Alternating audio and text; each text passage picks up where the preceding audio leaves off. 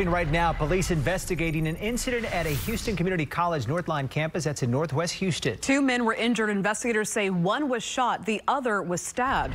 KPRC's Bill Barajas following the story. He's got the very latest right now. Bill?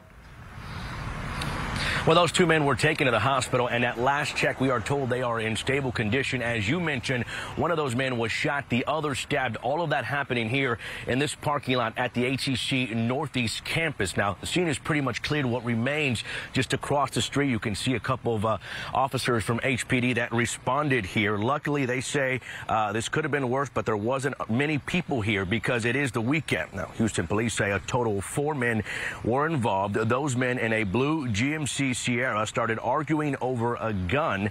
That argument led to the shooting. Police on scene tell us when they arrived, they found a gun and drugs in the pickup. 2 of those men left the scene. One of them was tracked down thanks to the community. Thanks to our community members being vigilant and be on the lookout, was able to identify one suspicious party attempted to flee the scene and actually fled the scene from a short distance from here.